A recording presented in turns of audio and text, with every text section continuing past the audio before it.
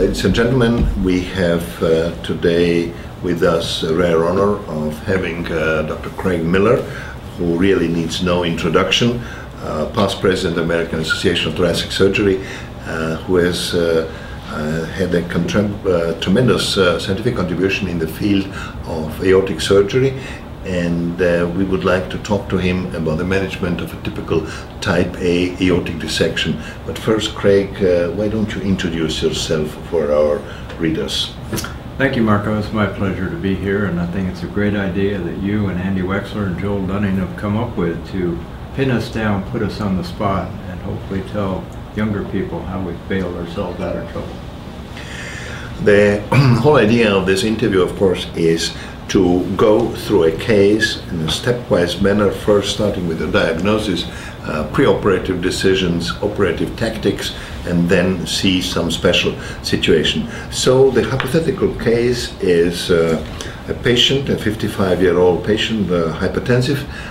He is admitted to a hospital some 25 kilometers away from you, and the initial, he has chest pain, and initial CT scan shows aortic dissection. What is your first reaction to this news?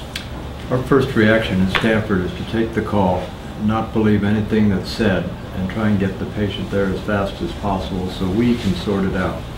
Yeah. Now, there's one big change that's happened in the 30 years I've been in the field. Is in the old days, and you remember the old days, they would have to be transferred, they would have to have a selective angiogram, and there was no Aerovac, a medical helicopter service. And there was a big degree of natural selection going on by the time they got to us, and we did our diagnostics and then acted surgically. So the fact there is a CAT scanner in this small hospital, and there is in every hospital in the United States, has really expedited and facilitated, but the false diagnoses are rampant. But the first thing, if they smell, suspect dissection, is say yes, how soon can we get the patient here, and then sort it out when they get to our center. The usual mistake, which is seen repeatedly, regretfully, I've seen it myself several times, is the patient who gets transferred by ambulance to the emergency room, and somebody, due to some minimal changes in the EKG, gives a thrombolytic drug or heparinize the patient. We have seen that too. Acute MI, acute aortic syndrome is a small fraction of acute chest pain. And they just have to think, smell dissection. And the National Marfan's Foundation is on a crusade in the emergency rooms in the United States to educate the first line responders to think dissection, even though it's rare. But it's no fun when they've been given thrombolysis or the diagnosis is made inadvertently in the cath lab trying to minimize the door to balloon time for an acute MI. Given the situation which we are discussing now here, a patient is, let's say, let's speak in English, it's about 20 miles away, you would still consider aero evacuation using helicopter, or the ambulance would do? It depends on your local situation. That's not very far, but if it's rush hour in New York, I think a helicopter would get them there faster. But if it's it'd probably be most expedient ground ambulance. In our field, Joel's question said, should a physician accompany the patient? That happens rarely, believe it or not. It still happens with a caring doctor, but it's usually a paramedic and the life flight helicopter team. We're very good managing these ill dissection patients on the way in. Do you give them any advice when they load the patient in the helicopter concerning blood pressure? Absolutely, and our people, when they get there, the life flight nurses and paramedics will get the necessary monitoring in. You don't want to transfer a patient with a 20 butterfly in the wrist, which is commonly the case. So you get your proper arterial monitoring, adequate venous access. You start your Esmol drip if the pressure is high. And our people over the decades have really gotten good at doing what we would do in the ICU in the helo. In case the referring hospital has no access or the CT has broken down, would you rely upon transthoracic echo as well? Transthoracic echo, as you know from the early days, is okay if you see a flap, but otherwise it's worthless. But if the clinical scenario, the great masquerader, aortic dissection is known as, if an astute physician or nurse smells something funny, we'll go on that suspicion and say, we'll get them here as fast as we can, we'll sort it out. The CT scans have a lot of false positive diagnoses elsewhere too, but we'll get to that one after they arrive. The patient is in your hospital. You are in the transport and being referred to your hospital. Do you immediately prepare operating room, or will you? There are some discussions about waiting if there is a problem with the distal perfusion, whatever. What's your opinion? This is a very good question, and we've done it both ways at Stanford. But what my personal preference is today is to transfer that patient directly from the helicopter to the operating room. And there in the operating room, we will look at the outside CT, confirm or reject their diagnosis, do a TEE with the anesthesiologist right there, clarify the diagnosis, find the site of tear, and then act appropriately. If they don't have the diagnosis, well, maybe we've wasted some money, but we've gotten the ability to act quickly, and the delay in our CVICU can be several hours. And then you have to mobilize the operating room, and we've had patients rupture while they're being sorted out in the ICU. So I go right to the operating room. You have all the resources you would ever want to figure out what's going on, including the site of tear. For example, the retro A dissections where the site of tear is way down the descending.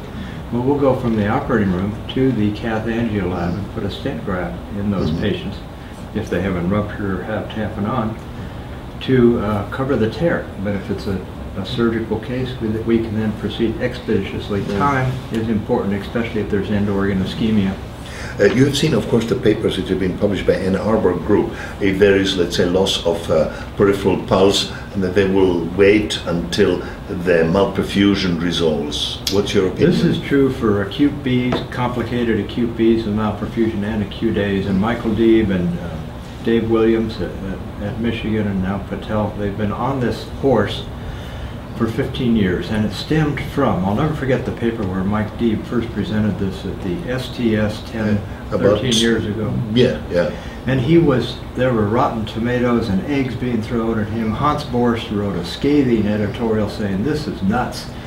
But they turned to that because they had had such dismal results replacing the ACE on people who are already dead with coronary ischemia or gut ischemia, kidney. Ischemia. So they were gun shy from that experience, and then they developed this new approach: correct the peripheral malperfusion with stents and FENSTEN and now stent grafts, resuscitate the patient, and then a few days later do the ACE in an aorta. Mike Deeb just presented his most recent update 3 days ago at the Greek Mount Sinai Symposium, and it works, but it's not reliable. We gave up FENSTEN and below because we couldn't bank on a result to rectify the ischemia.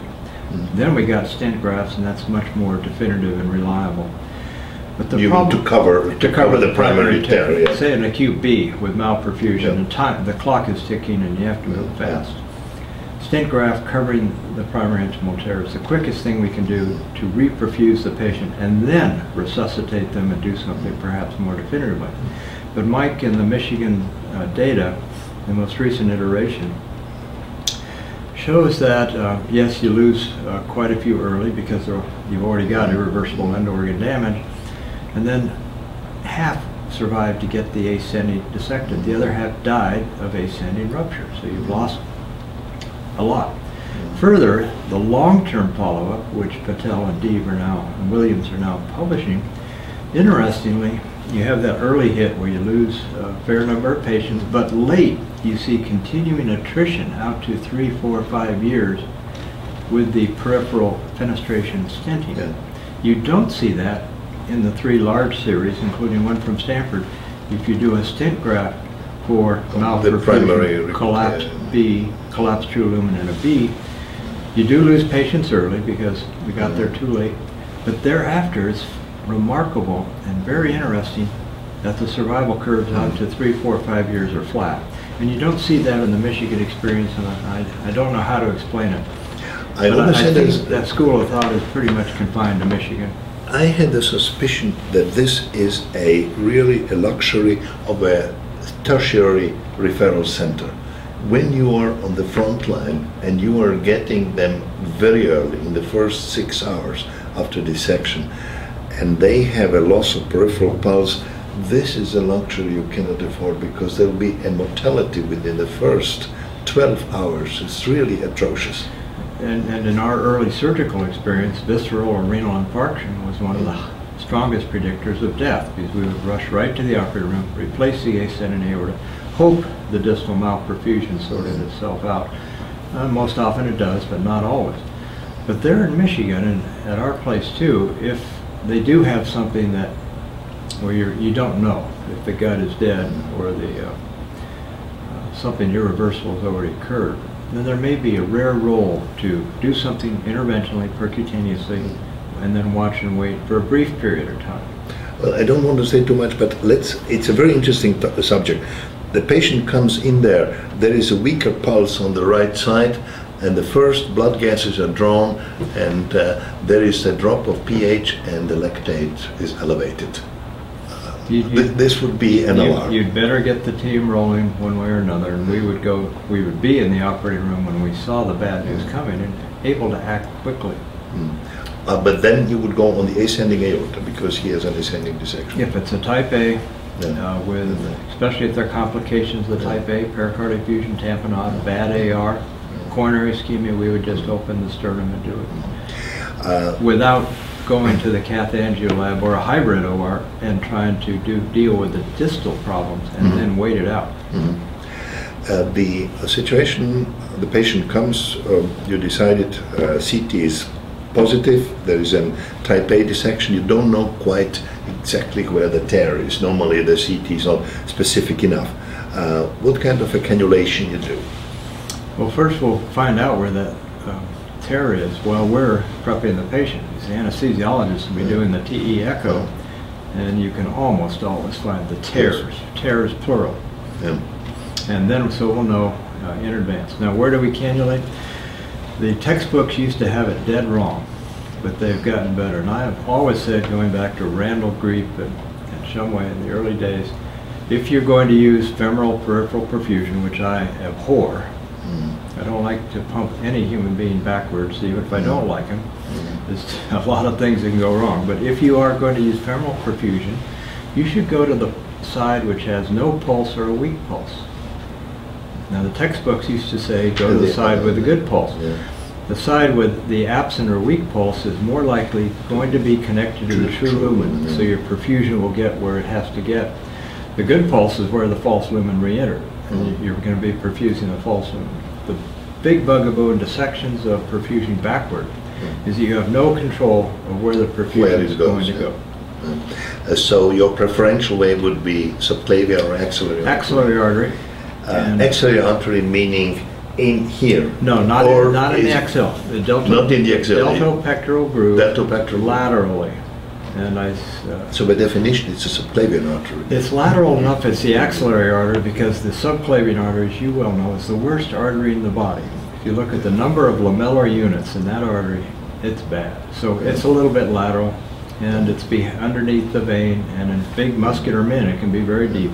But that's our first choice. If you have time, if they're arresting, or you're pushing on the chest, then you can go to femoral quickly, just to get on the pump, or you can do what they do in Hanover, Germany, which is open the chest and stick a cannula directly in through the aorta. Have you ever tried that? Not yet. I've kept it in my pocket if I'm ever in a bind, and it works in Hanover. The reason I don't like it is you have no way then to perfuse the brain and protect the brain while you do your arch work. If you have the axillary and it works, you can just clamp the innominate and you have your antegrade cerebral perfusion. Now, the neurological complication rate at Hanover, as much as I love those guys, and Axel Harbrecht was at Stanford years ago, has been in the 20-25% range for 2.5 decades and has not come down as time. So it works in a bind, stick a cannula with TE guidance in the true lumen, but then you're left with nothing for the brain. But this is really mysterious, this ascending aortic cannulation, because when you look at the acutely dissected aorta, and there is some blood in pericardium, and you look at it, and you can almost see the blood flowing. And it's, underneath. it's hamburger. It's dark blue, purple, black hamburger. Yeah, and how does it hold the suture? You have to fix it somehow. Axel Habrich and the Hanover Group has said very carefully, if you read the fine print, and in Essen they're doing this too, Heinz Jakob, you find with your finger and the TE guidance where you have full thickness aorta into the true lumen. Don't try and go through that paper thin false or it's going to explode on you. Yeah. And there was also previously, in the very early times, there are advocates for the apical cannulation, which will bring you, by definition, into the true lumen. The LV apical cannulation is the best kept secret in all of cardiac surgery. And it was originally published by Kazui when he was a resident, and Wada when he was the chief at Sapporo in 1975 or something like that.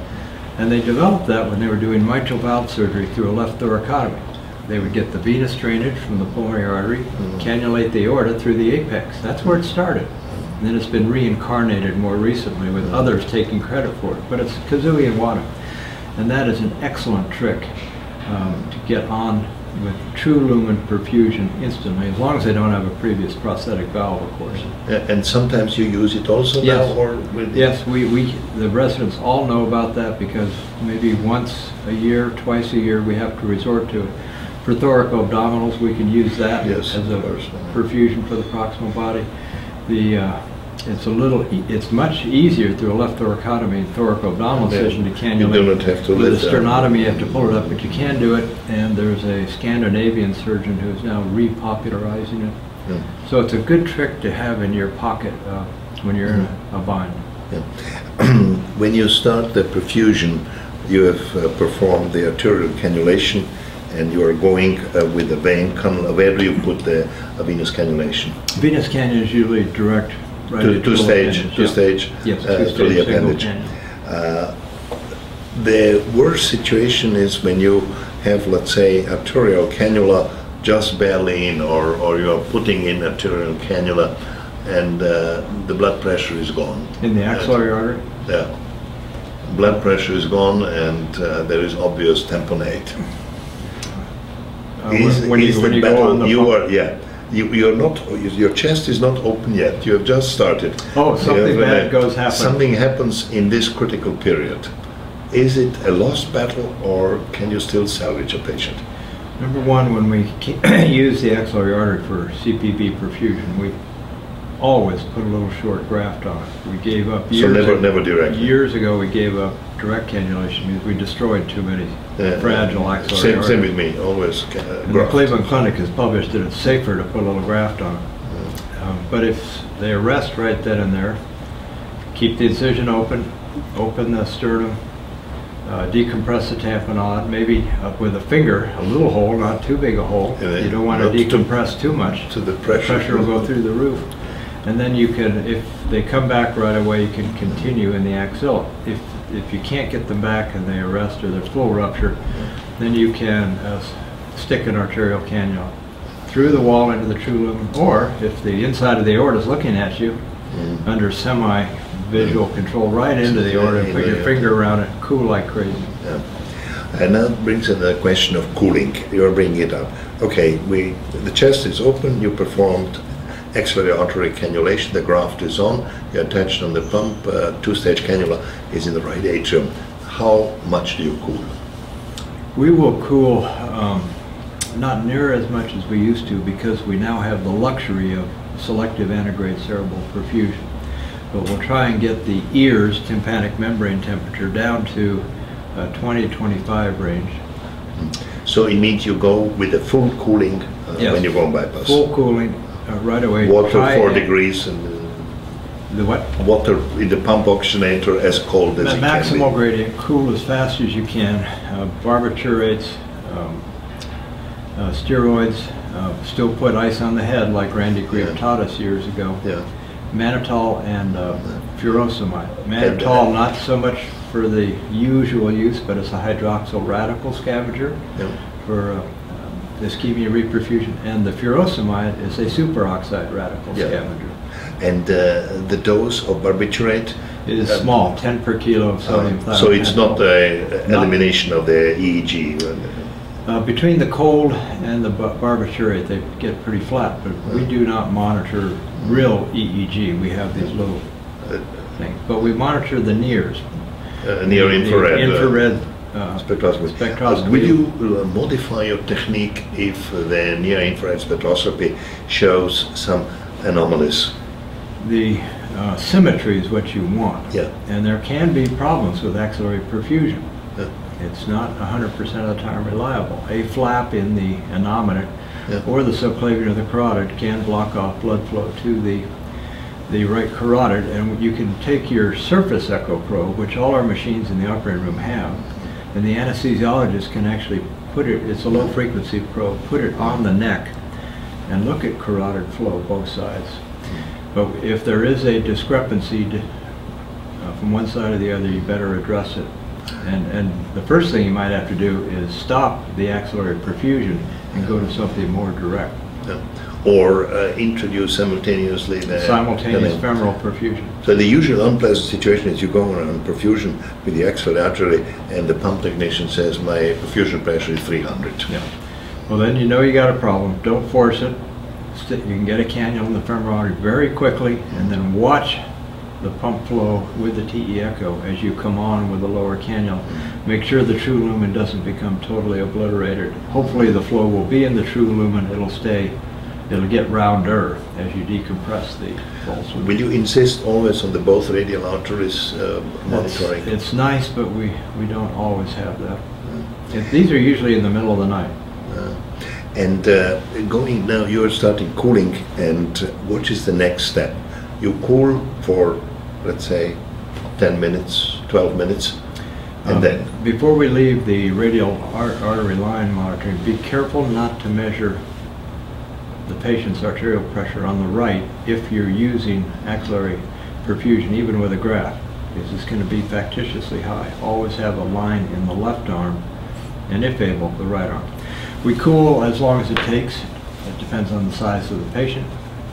If you're in Japan, it takes 10 minutes and they're down to 20 degrees. They're 50 kilo patients. If they're 120 kilo people like you and I operate on, it takes longer. But we don't have to cool down to the GREEP 15 degree range anymore. You brought up a very interesting problem about the perfusion pressure in the right radial artery. Did you ever observe a hyperperfusion of the right radial artery? Happened to me on 2 times in elderly ladies, and ever since we measure the pressure and we will even clamp distal. Was there a compartment syndrome? Compartment syndrome due to hyperperfusion in it. I haven't seen that yet, but thank you for the warning. Yeah. Okay. Now about the deep hypothermia. Well, moderate hypothermia. Moderate hypothermia, yeah. because the bladder's in the high 20s. Yeah. The ears will be at 20 to 25. Then the next step, you have reached your, let's say, goal temperature. It'll be something 26 degrees esophageal and bladder temperature. And then what? And then, well, we're going to try and avoid clamping while we're cooling. And that's a lesson I've learned over the decades. But Dr. Griepe was right way back when. He said avoid clamping. And if you do have to clamp for severe AR or something, clamp way down low in the ascending in a part of the aorta that's coming out anyway. Because that clamp up by the innominate can interfere with the true lumen, false lumen flow and fenestrations and be a problem. Plus it can destroy literally. Yeah, and the aorta can come right apart. Yes, we've seen that. So you are still perfusing relying on your brain perfusion, only the perfusion through the innominate artery. For the arch work, and we always do, except one of our attendings, we have a historical control. One of our attending surgeons, Dr. Oyer, still clamps acute dissections usually. The rest of us have gone to open distal and extended hemiarch. So someday we'll be able to compare the results, but we still have a historical control. And will you put additional cannula into the left carotid? That's a good question. If we see a difference in the NIRS, we will occasionally put a separate perfusion cannula into the left carotid. And that's just a manual inflating pediatric retrograde cannula wide to the arterial line. Nothing fancy. And what will you be doing with the left subclavian? Just put the balloon, or Usually nothing.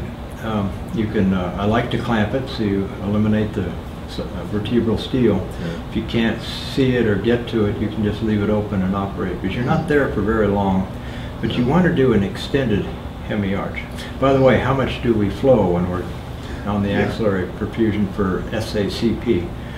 Dr. Kazui's data in animals and man is all based on 10 mLs per kilo up all three branches, innominate, left carotid, left subclavian. We, for better or worse, have usually gotten away with 10 mLs per kilo per minute up one side. But if we do see a disparity, we will put a second cannula up the left common. and then increase the flow, and then No, we or keep the stay flow there. constant, but we give it another way to get to the brain, and then hopefully the nears will equilibrate and the temperatures. Going quickly back to the arch surgery, if you have an elective arch gain, will you always insist on visualization of the Willis circle? No, we don't have that luxury and rarely have that information. We know that the circle of Willis is open completely in about 50% of patients. Yeah. But for all of the elective arches, and we do a lot of them, over 100 a year, I almost never have to put a second cannula up the left carotid. Dr. Scott Mitchell does it more frequently than I. But the circulatory arrest or SACP times are short for an extended hemiarch. They're long for a total arch with multi-branch, but we usually can get away with perfusing one side as long as the nears are similar and the temperatures in the tympanic membrane are similar. Our Japanese colleagues are extremely fond of branched aortic arch graft. I always considered it as somewhat courageous in an acute dissection. In an acute dissection, I think it's way overboard. But for the chronic dissection, after they've survived an ascending repair, we're using that almost all the time. Yeah. Now, Dr. Kazui, I know what you're referring to. In selected young Marfans, and only selected cases, he has gone to total arch, multi-branch, with the little teeny Kazui short elephant trunk. Not a real elephant trunk like you or I would call it, but it's just a little sleeve, a centimeter long. You look at his diagrams, it's there.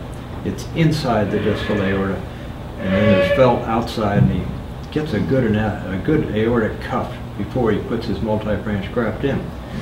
Also, he's going a lot farther distal than you and I would, because these are small human beings, small subjects. Yeah. And you can see the descending aorta to the level of the left main bronchus easily in these little people, and you and I couldn't see it if we did a thoracosternotomy, these big people. But we would reserve total arch replacement for very special circumstances in acute dissection, when the arch is just destroyed, or when there are tears all over the place, or when there's a problem immediately downstream, and that leads to the distal adjuncts, frozen elephant trunk, open E vita. When are these distal adjuncts ever indicated in acute type A dissection? When your primary goal is to get a survivor. And I don't think anybody has shown convincing data that doing something downstream with a stent graft of one sort or another, or maybe even the Dumjotis device available in Europe, which is that nitinol spring they put in there, which I find very attractive. I don't think anyone's proven that that's going to reduce the incidence of late reoperation or increase the incidence of false lumen thrombosis. So we're going to keep it simple, try and have a survivor, confine the operation to the ascending and most of the arch. I've used this term extended hemiarch. We have seen all too many redos where someone else did the ascending, and all they've done is an open distal proximal to the innominate. Yeah. You're cooled down, you're there, you can see it. Why not get as much arch tissue out as you can at that first operation? So basically what you advocate is an S-type incision, which basically goes to the ductus ligament. Ligamentum to the innominate. It's a sigmoid shape. And of course we use that for all our bicuspids, where we're replacing most of the arch all the time. Speaking of the special connective tissue disorders, if you know by the appearance it is a Marfan you are experiencing, would you, this is a special case in acute type A where we would go for a total arch? That's Dr. Kazui's preference in selected patients, but he's shown no difference long-term in those where he did the total arch with a little Kazui sleeve versus those he didn't. So the rationale, the justification for that bigger operation doesn't exist. Mark Moon at Washington University has shown that the more radical you get going distal does not influence the late results. So I think we have to be cautious here and not get carried away. The Cleveland Clinic has data that the circ-arrest, the more aggressive you get, it adversely impacts early and late mortality. Yeah. So we have to be careful. If you've got a young Marfans and everything is obviously bad tissue and destroyed by the dissection, sure, be aggressive. But in the middle-aged person, I don't think I think total arch would be extremely rarely indicated. Going back to now our hypothetical case, you have a 55-year-old hypertensive patient. It's obvious that there is a dissection goes all the way to the arch. You have performed your sigmoid incision. What graft do you use and how do you use it? Open aorta, no distal perfusion? No, it's all open and no distal. And the cross perfusion. clamp is where? There is no cross clamp. That's the beauty. You stop it. Beauty of circ-arrest, and just clamp the innominate. Look at the back bleeding from the carotid. If it's reddish and a little, it's not pulsatile, but if it looks good, clamp that. Clamp the subclavian. Get the blood out of your face, and then do an extended arch replacement. And we've changed. I have dramatically over the decades. We used to use a ton of Teflon felt, like Dr. Grief still does, inside, outside. 3.0 SH Prolene, which that needle will kill these tender aortas. So nowadays, and Pat Daly was the one who first taught me this, I'll go to a 4.0 BB or a 5.0 C1 needle without the Teflon felt and certainly without glue. We've never had GFR glue in the States. We have had a lot of bioglue, and we have an epidemic of black aortas, full thickness necrosis from too much bioglue used at the first operation.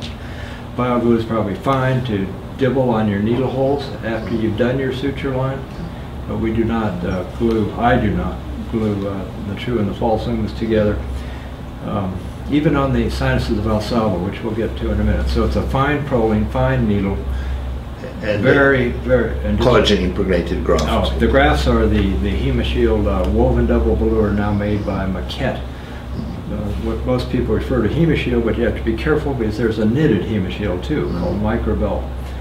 So it's the woven double velour HemoShield, and we've been very happy with those grafts for over 20 years. They do not dilate.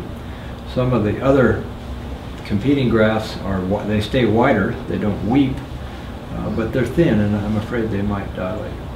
You have seen actual dilatation. The reason why I ask, I have seen increase to up to 50% of the diameter. Yeah, the Southampton and other centers in Europe, perhaps yours, have shown with the gel weave grafts there is dilatation. Dr. Grief had a paper a couple of years ago. He didn't specify what type of graft, and they showed that everyone dilated, especially in the hypertensive.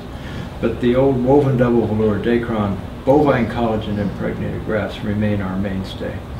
So you would need about, let's say it's about 15 to 20 minutes at most to finish this anastomosis. And then you cross-clamp the graft and then... Yeah, in Houston you may need that shorter period of time because they're using a great big old needle and they're going fast. I use a teeny suture, teeny needle, and I go slow because I know I have one chance with that distal. By the way, while we're looking in the arch, if we see any big fenestrations, we'll try and do something with them locally before we do that distal. We just forgotten the one thing I wanted to ask you. How do you protect the myocardium?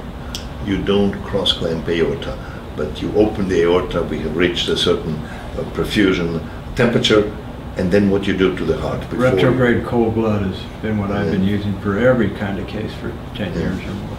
So this is during cooling you put a retrograde? Not during cooling because you have coronary flow, but as soon as the pump's turned off, you start your retrograde. I also use a thing called the daily cooling jacket, which is very slick. Keeps that myocardium under 10 degrees. and you don't have to give repeat. Especially the right ventricle. The right ventricle exposed, nice and cold, and we'll measure right ventricular temperature a lot because we want to keep us on our toes, but just retrograde cold blood in the daily jacket. And now when you have a piece, you have attached a piece of graft, it is your distal anastomosis is finished. What do you do next? We will remove the clamps, and hopefully your axillary perfusion then communicates with the aorta, but you have to watch that with your TE echo, and as we take off our clamps, we want the anesthesiologist watching both lumens and the descending to see what happens as we reperfuse antegrade. Make sure the true lumen doesn't become obliterated because all the flow inadvertently is getting into the false. Would it help you to have a femoral artery pressure I think the TE echo is the way to go there. Sufficient. And you don't need the flow so much. You're not going to see a lot of color because it's pump flow, but just the morphology and size of the two lumens. Ideally, you see the true lumen get bigger, false lumen get smaller. There's still sparklers in the false lumen, slow flow, but what you don't want to see is the true lumen compress, go away. And if that happens, then you know you've got a problem with antegrade flow. Get the femoral cannula in and perfuse on both ends. But then you're going to have to identify why most of the flow is getting from the true to the false in the proximal descending. Would it be a rare occasion that you would put blindly a graft, a stent graft into descending aorta? I think there is a great future for antegrade descending aorta stents or stent grafts. And if you had a Dumjotis device, which we don't in this country, putting that downstream to very gently fluff up the true lumen is a good idea. Or even a large wall stent if you're in this sort of problem. You can do that under direct vision without fluoro, with TE guidance, to try and get all the flow in the true lumen. But the reason there's a problem is there's a big communication somewhere and you just didn't see it. Or it tore after you recommenced reperfusion. So you got to be watching, and hopefully it won't happen, but be aware and have contingency plans. Given a best case scenario, you have a good perfusion pressure, there are no inequalities, your near infrared shows no problem, and now you're faced with the ascending aorta. First, how deep down does the resection go?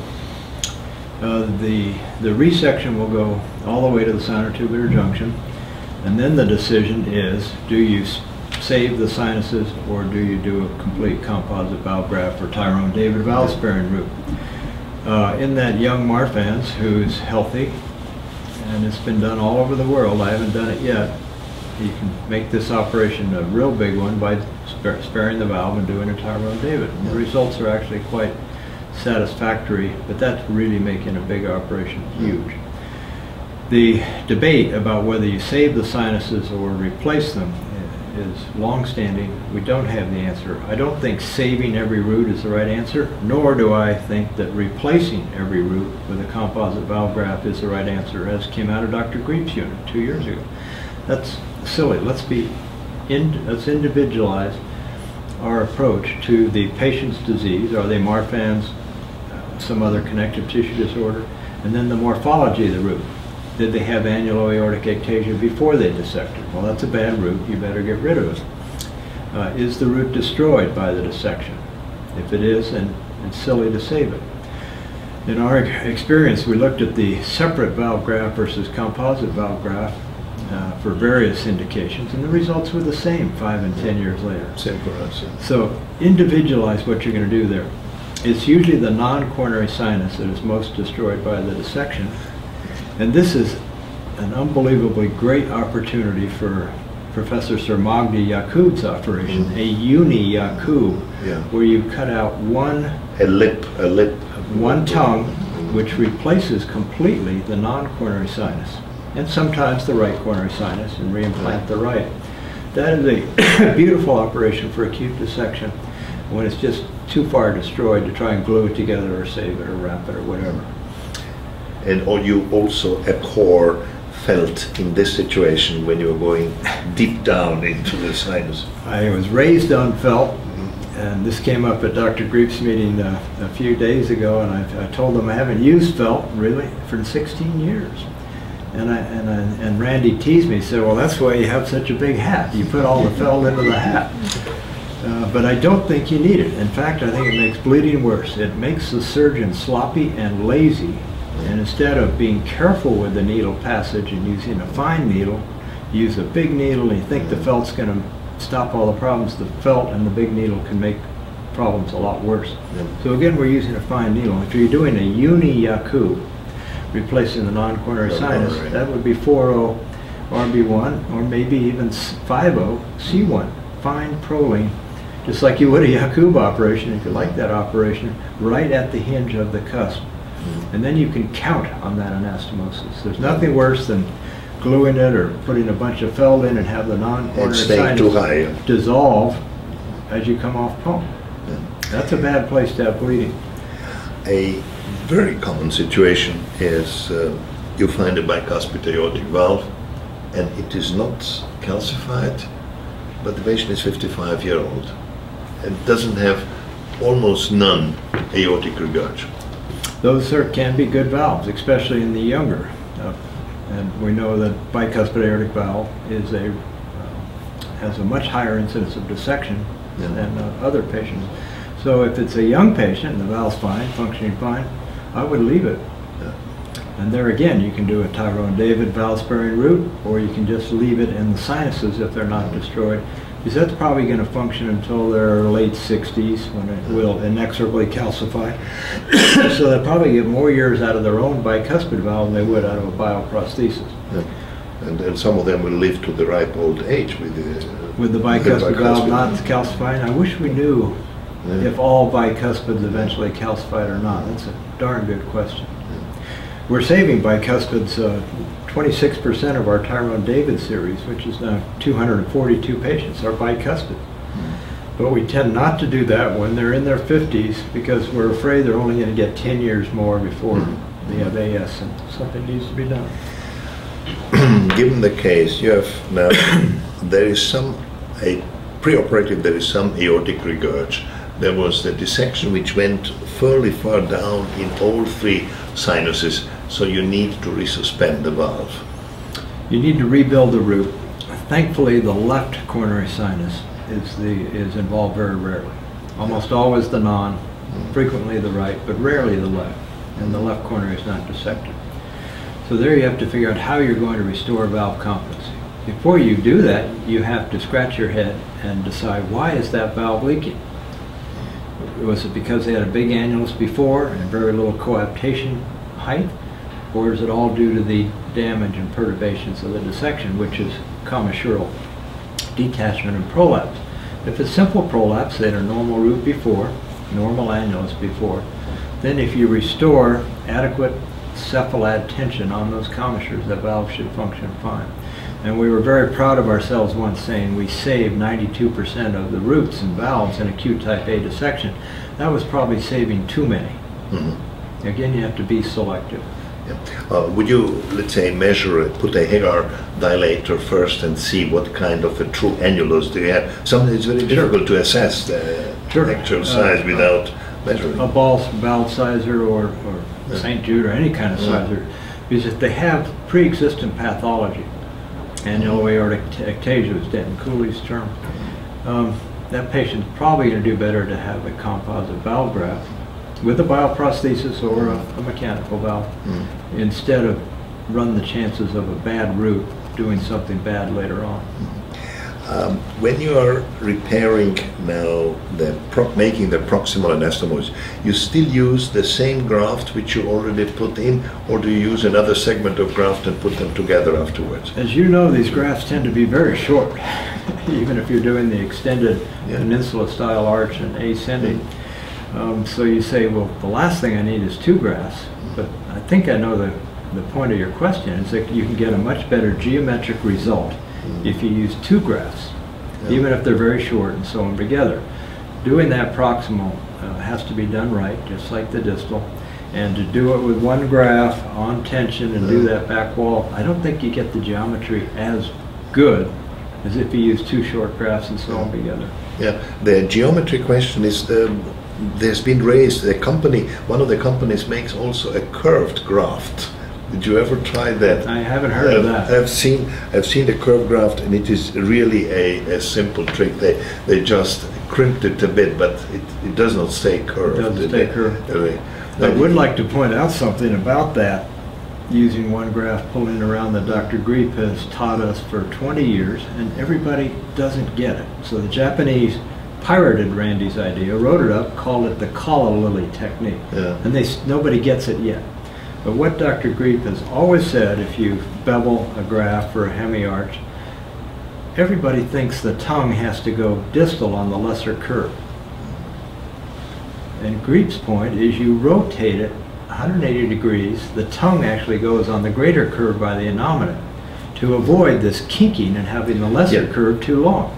So at Stanford, I tell the residents it's sane, that looks sane, the tongue on the lesser curve, but we want to go insane, so we flip it over 180 degrees, like Griep taught us, and it's much, much better. If you have the lesser curve too long, whether you use one graft or two, you're going to have this right angle, and you're not going to have the right cephalad traction on the commissures. You might have a leaky valve, as well as an ugly result with this 90 degree. There have been even some reports of the gradient because it is so much to the kink. So remember to turn that bevel graft if you're doing a hemiarch.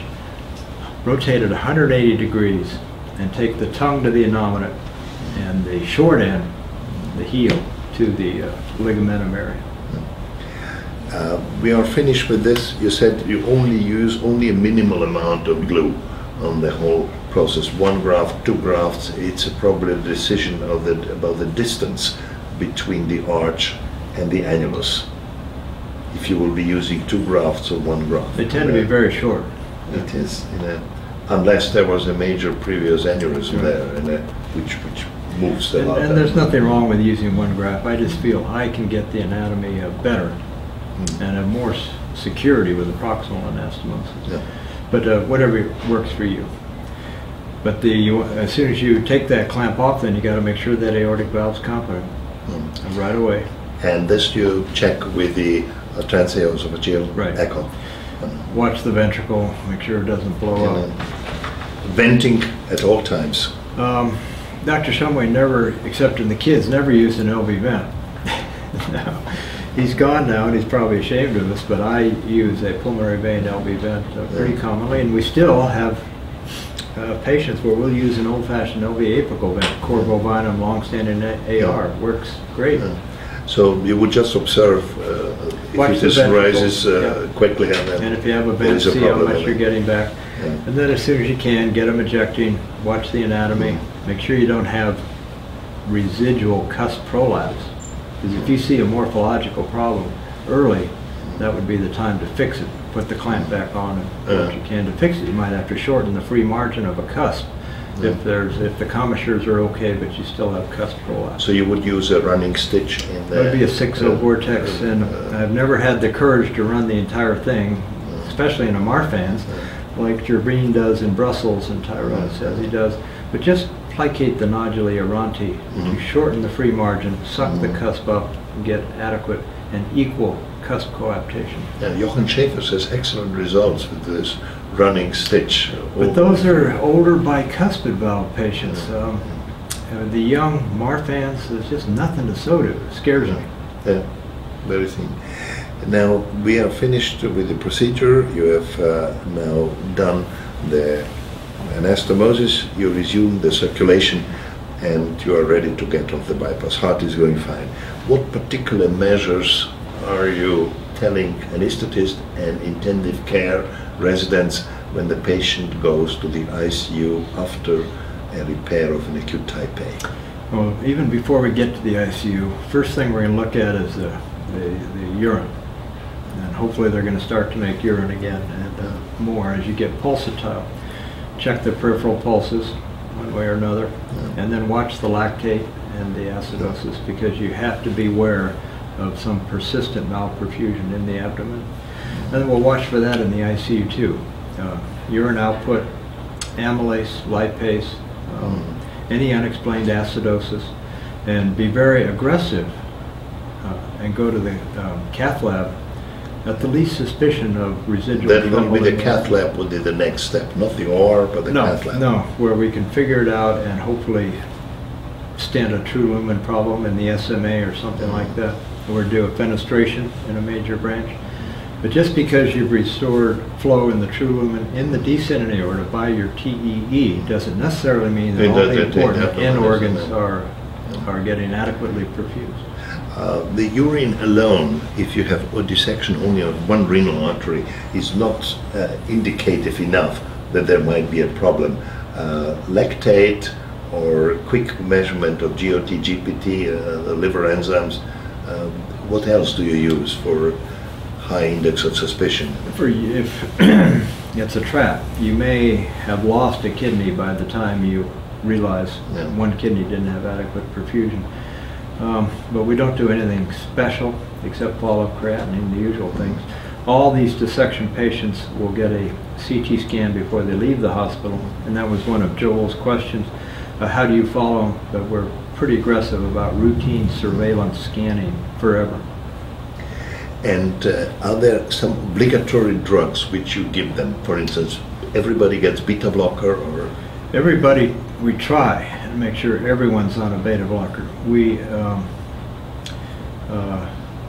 will use ACE inhibitors and ARBs when necessary for hypertension control, but we're cautious about them, and this is relevant to the Marfan-Losartan study, because anything that dilates the peripheral arterial beds, an ACE inhibitor or losartan, is going to theoretically increase aortic DP-DT, which can theoretically increase the probability of a dissection.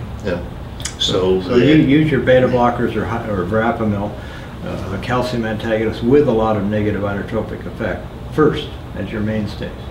There have been some reports on a purely on a molecular biology basis. There seems to be some action of the beta blockers on the metabolism of the aortic wall in a sense of preventing further dissection. Just based on the clinical observation, the people under beta blockers seem to have less late problems than those who have been without. That's fascinating.